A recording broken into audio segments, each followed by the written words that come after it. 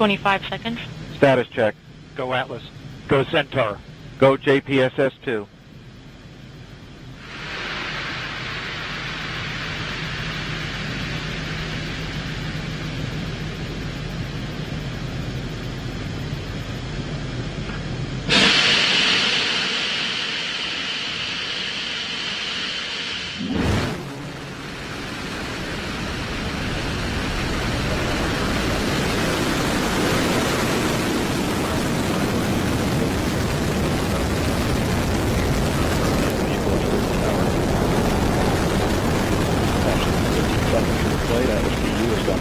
Control. System response looks good.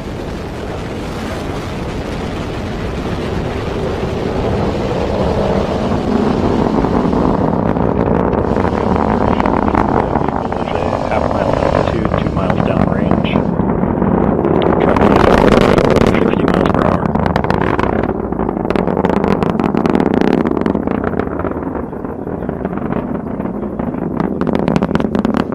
And passing 45 seconds of the flight, continuing to see good operating parameters out of the RD-180.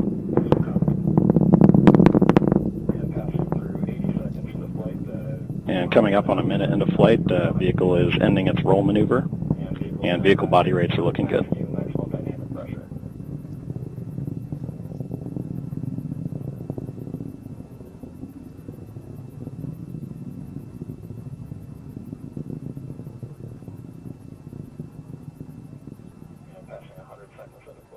And passing through 80 seconds into flight, Mach 1 Atlas V is now supersonic.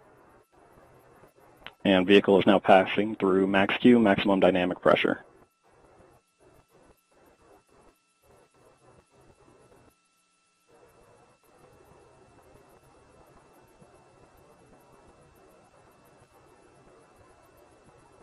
And passing 100 seconds into flight, seeing the RD-180 throttle back as expected. Engine response continues to look good, and vehicle body rates continue to look good at this time. Coming up on 2 minutes into flight, the vehicle is now 12 miles in altitude, 7 miles downrange, traveling at 1,500 miles per hour.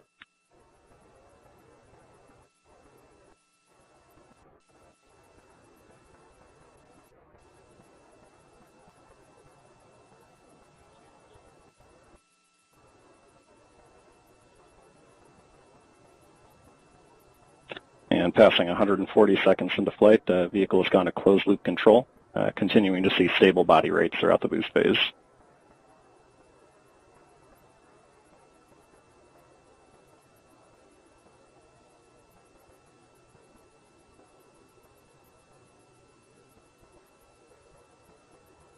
And RCS is now pressurizing to flight levels.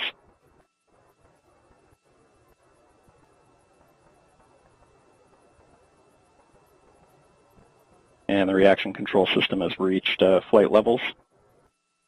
System response looks good. Vehicle body rates continue to look good as well, and seeing good response out of the RD-180 engine.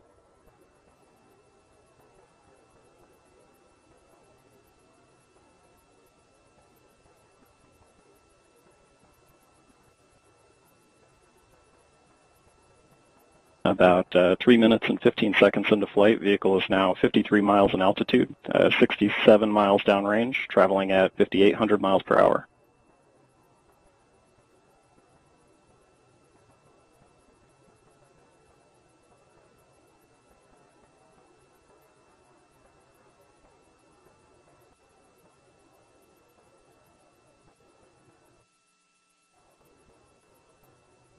And now seeing the RD-180 throttle back to maintain a 5.0 G acceleration limit. Engine response continues to look good.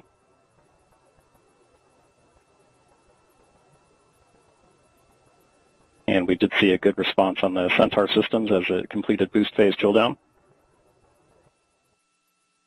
And we have BECO, booster engine cutoff. And we have successful stage separation. And we have pre-start on the RL-10.